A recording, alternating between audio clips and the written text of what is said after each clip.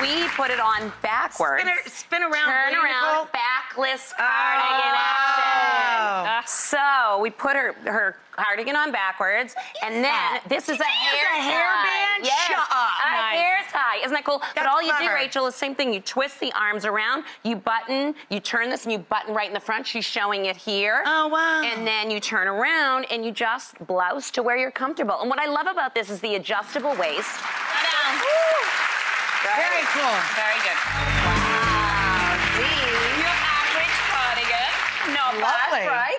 So basically, we took the very normal cardigan and we took it into a world of a little bit more sexy, a little bit more night out. Take it from basically desk to dinner. And how we did this, take the cardigan from being on, hold the two ends, wrap them round. Oh, look, you made a video. back. That's cool. Here. Wrap it behind you. Use the last button and actually And fasten anchor it. the last button. Anchor, tuck, all the little details underneath. So you have the trim here.